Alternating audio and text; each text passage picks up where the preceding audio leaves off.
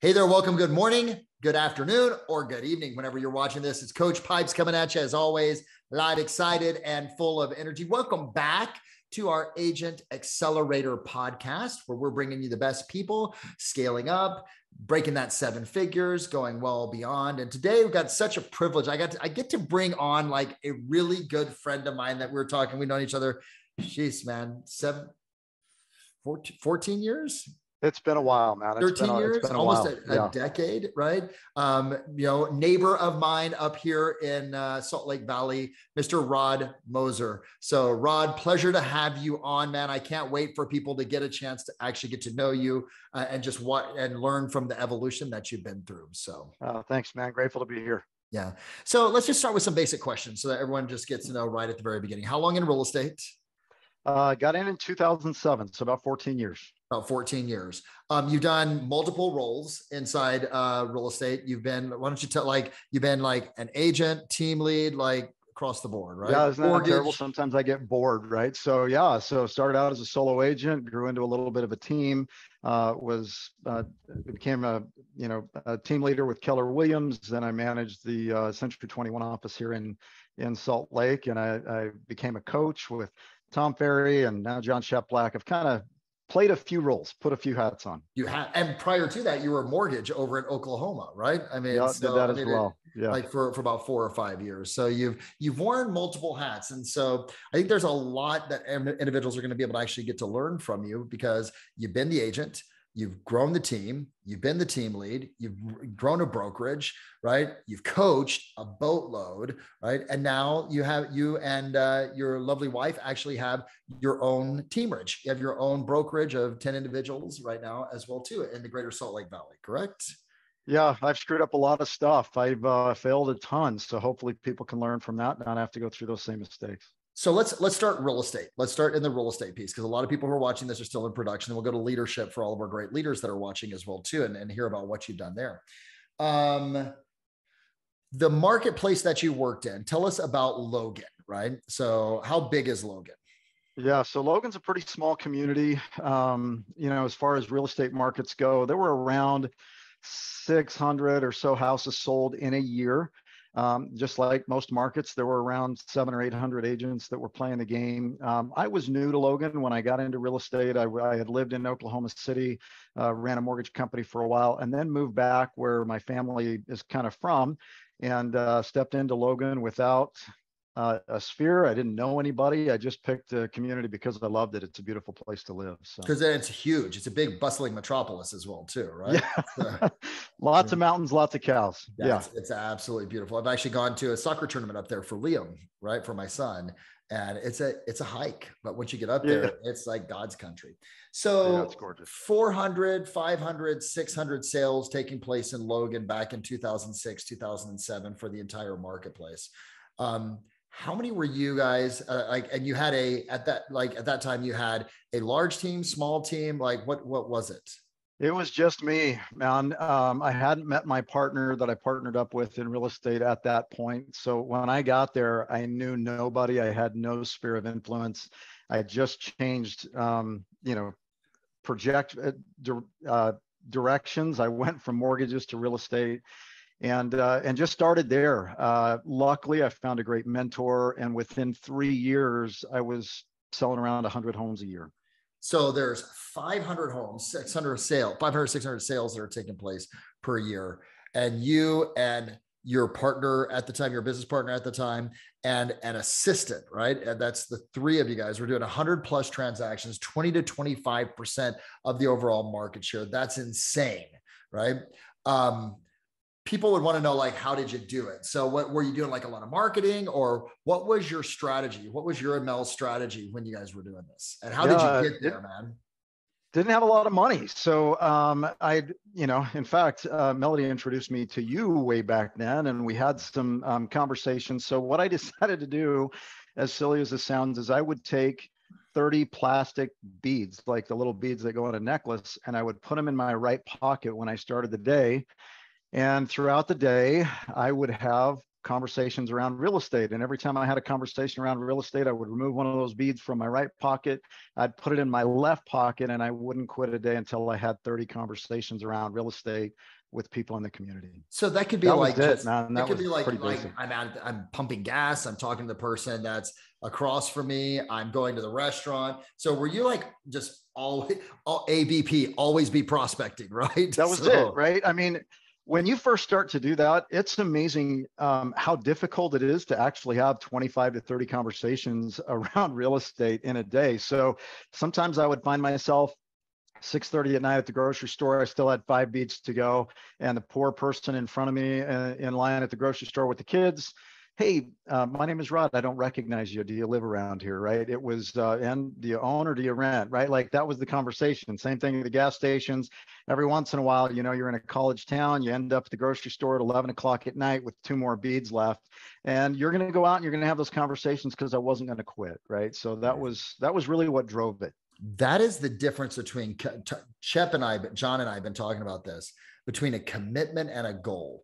A commitment is it's going to happen regardless, right? There's no variance to it whatsoever. And a goal is just a good idea for a lot of people. So you had this bead game that you were playing. Were you also doing like, which is like, I call that social prospecting, which you're just trying to talk to as many people as you possibly can. Did that include like you picking up picking up calls and making that like, that would be a move, bead left pocket to right pocket? Every morning, right? So every morning I would start with, as many people as I knew. I was trying to stay in touch with them. That was small at the beginning and it grew over time, but I was hitting expireds. I was hitting for sale by owners.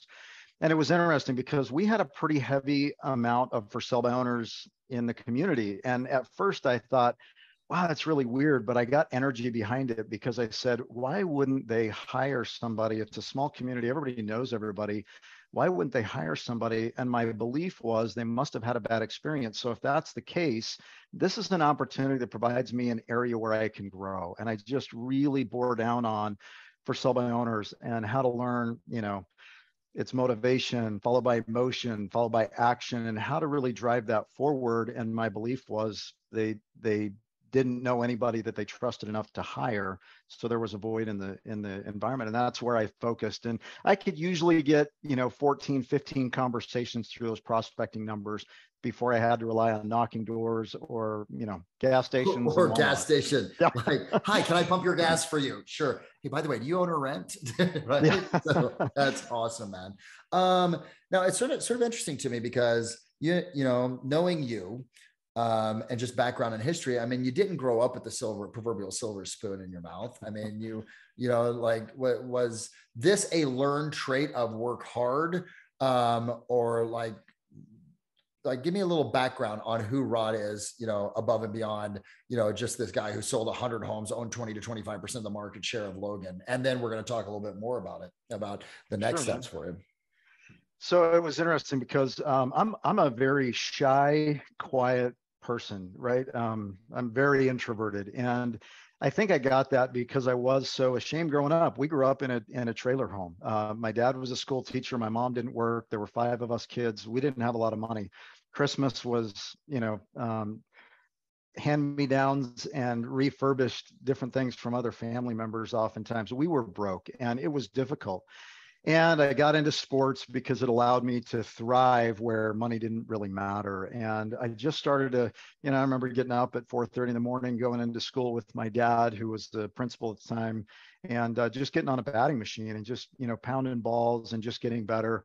I'd set it up to bounce balls off the floor, became a catcher, and I'm diminutive. You know me, I'm not very big, but it was an area that I could excel in. And so I started to drive. And I realized that the more successful I got at different skill sets, the more I got recognized, and I started to come out of my shell. And that was really, I think, the beginning for me where I had, it was a survival trait to kind of push beyond my boundaries a little bit.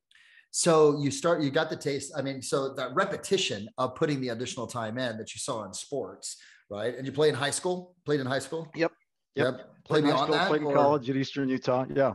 Oh, really? I didn't know that, dude. That's amazing. Yeah. Catcher the entire time? Catcher. Yeah, it was, and I had to get up at 4:30 in the morning to compete with all these athletic guys. So anyways. Yeah. So it's interesting. I always say the same things you see in athletics in terms of repetition is what you see with successful agents and their teams in business. That repetition is the mother of skill. So you're like a living embodiment. That makes sense why it is that you are so skilled, is because you take the same approach. So you guys, like, all of a sudden the recession hits, the Great Recession hits, and like, for a listing agent, which you guys primarily were, right? That's a tough game in 2008, 2009, 2010. So take us through like the transition of how you moved into becoming and growing one of the most successful, offices in Utah, or in Keller Williams and here in Utah. Sure. So it was interesting because, yeah, when the market started to shift, and a mistake that I made over and over and over again, didn't even realize it was a mistake, is I would go out on these listing appointments and I would talk about, I developed the questions. I sucked at this at first. So I would talk about how great I was. Look, I sold this house, I sold that house. And I ended up getting some business, but that's where the problems came in. I was carrying like 55, 60 listings at a time, and you'd maybe sell 5 a month. And 6 a month, 7 a month. It was very, very frustrating for a lot of the sellers. And I remember specifically one morning, I woke up and I had 5 voicemails that I'd gotten the night before and that morning early, and they were sellers. And it was everything from tears to anger and frustration. Why isn't my house selling? You told me my house was worth this much money, and it appraised for this much when we put it on the market. Now you're asking me to reduce the price another $15,000 or whatever it was. And at about that same time, and I didn't know how to fix it. And I had a guy call me and he goes, "Rod, have you ever thought about selling anything besides real estate?" Well, he couldn't have caught me at a better time. And he offered me an opportunity to go to Hawaii and sell solar panels. And I was like, you know what? I might. 3 weeks later, I literally signed over every listing I had to my partner. I jumped on a plane and I went to Hawaii and chased sharks and hung out on the beach and sold solar panels once in a while till I ran out of money. And at that point, a friend of ours, Boyd Brown, reached out to me, and Great guy, he amazing said, man, Boyd. Big amazing shout guy. out to Boyd, right? Love you, man. So He said, "Hey, I'm looking for somebody to help me manage my office, my KW office here in Salt Lake. Would you be interested?" So I went over and we talked, and he ended up giving me a great opportunity. And it was did at you that have point.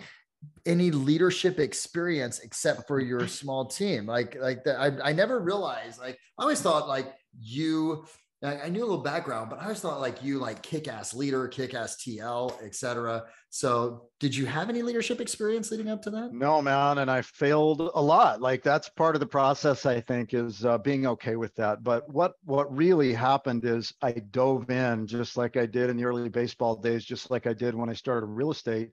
I read every book I could possibly get my hands on how to produce profit. What is the difference between revenue and profit, and what are the key indicators that move all of those? And when I got that, I also got some amazing training with some of the best people in the industry, from, the Kokoskas to Gary Keller, and was able to get inside their inner circle and start to learn, understand what a trend report was, how to read it, and what levers to push. What I really discovered when we jumped into the office, there were less than 100 agents in this office, and we grew it to 200. And what was amazing was what happened to the profitability. I learned really quickly that it's not so much about moving the agents from 10 transactions a year to 30 transactions a year. There's a few that you can have a little bit of an impact on, but the real driving measure behind profitability of an organization is agent count. It's attracting the right individuals that's really driving that. We doubled the size of the office, broke records. It was the first time that office had been profitable for 12 months in a row. We were giving out profit share. It was an amazing experience. And then I got the opportunity after that to manage the largest Century 21 office in the country. We had around 800 agents, and that's where I stepped into that shortly after the Keller Williams experience. So. Whose office was that? The C20. That was George Morris's. That's office. what I thought. I'm like, yeah. I did not know that you worked with George and John and Rob and that entire crew, man. So yeah, it was an interesting experience. And it was, I was only there for a little over a year before I got opportunities to, start working with you and with Tom directly, and continuing to grow my team. And that's where I transitioned into the coaching aspect, which has been Yeah. a tremendous opportunity as well. And oh, what a great coach you have made. Like, like the same approach that you've taken to baseball, to your real estate business, to leadership, right? You've put into coaching, and it shows, one of the most requested coaches that we have right now. So let's go back to this. I got two questions for you, right? Because Sure. one of the promises that I want is that every single person walks out of here with clarity on their path to be able to get to $1 million if they're lower than $1 million, or with clarity on how can I be a better leader. Right. So let's go leadership first, because we just got done talking about what the results you produce. Let me clarify this for everyone. 96 to 190 agents, right, in the course of a couple of years. Okay. Went from non-profitable to now profit, and one of the most profitable organizations in all of Utah. And on the shoulders of the work that you and your team did. Sure. What would you say are the three things that you would want to tell every single leader that you have learned from your work over the course of the last decade in a brokerage or a teamrage, which you and Melody, your partner and wife, now run together? So sure. I think the most important thing to start with is you have to catch the vision. You have to know where you're going and be clear about it. And the reason for that is you have to become the person that everybody else wants to work with. You have to show up and be the leader that you would want to work with, that is going to help drive your business forward. And you've got to have enough of a vision to be able to clearly communicate that with the people that are going to jump on board. You're going to change their lives. They're going to become people that they never even dreamed of. As they continue to grow with you, who do you have to be to attract that type of an agent? And I think when you're really clear on that, that's going to move. The other thing is track and measure, right? What you pay attention to is going to grow. And if you're not paying attention, you're not going to understand what levers to pull or where you're failing or what's happening. So track and measure every single day and make sure you're tracking the right categories so that you can see the trend reports. And then build a business based on profit, not revenue. ooh, I love that. Because we measure revenue in real estate, right? Like that is the measure. Put people up on stage. What was your GCI? What did you do? Hey, let's talk the real deal. How much did you keep? Right? Yeah. So, how much of that did you get to keep? That's the name of the game. It's the only reason we're in business. Yeah. Because there's a lot of big name agents that are on some of these major national stages that when you get down to it, you're like, holy crap, man, why not just go sell yourself by yourself? You know what I mean? Because you keep as much and have less overhead.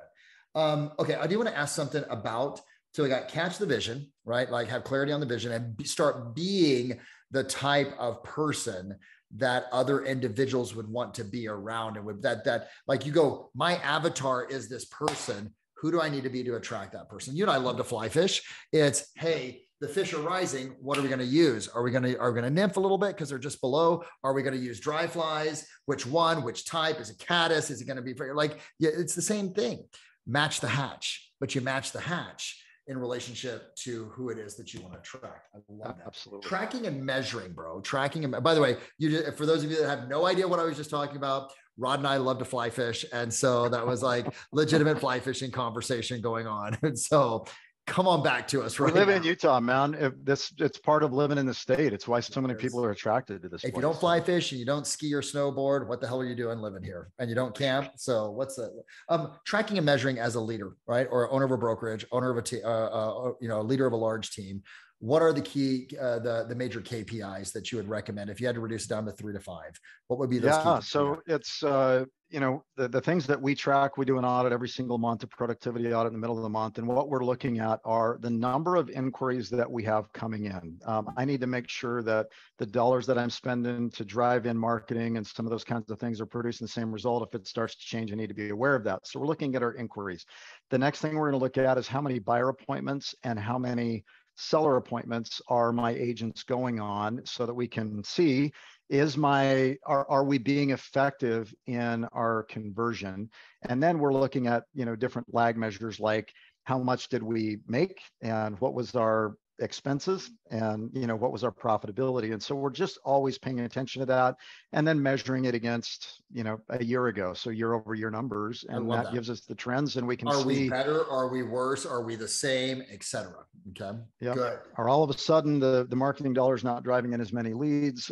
Is the market shifting from a buyer heavy market to a listing heavy market? And how are we going to make sure that we're impacting those numbers? So that's what we're looking at. Brilliant. Super simple. Okay. So here I am. I'm a coaching client of yours. And I say, Rod, I'm at $300,000. I want to go to $1 million. What are the key components to a plan to be able to get there? Okay. The first question I would ask is, do you want to work 3 times as many hours as you are now? Ooh, no. Most people would probably say no to that. So now we're going to explore, hey, what are the different options, right? We can look at efficiencies and figure out, hey, can we? By the way, what a great question that was. Like that was just like, whammo, right? Yeah. I'm sorry, go ahead, man. So, and if that's not the case, we can work on efficiencies and we're going to be doing that. But if that's not the case, what is the leverage that we need to start utilizing to be able to triple the results that we're getting as far as income, as far as revenue goes? And where do you see those levers are that for most people? Like, I think the most important thing, yes, have your back end system solid, because if you attract agents that are going to start working for you and you are a cluster and it's a disaster, you're going to be exposed really quickly and they're going to leave.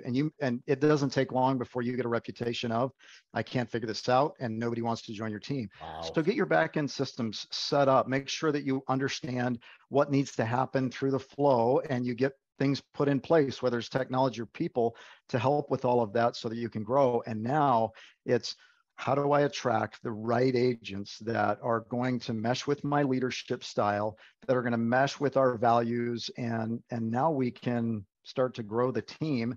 We pay attention. We got to drive in additional lead sources, or we got to make sure that they have plenty of people to communicate with. But it's really a pretty simple process. Once you understand that and you have your systems in place, your foundation just takes off. So it's number one, identify how large the team needs to be able to actually triple, right? You bet.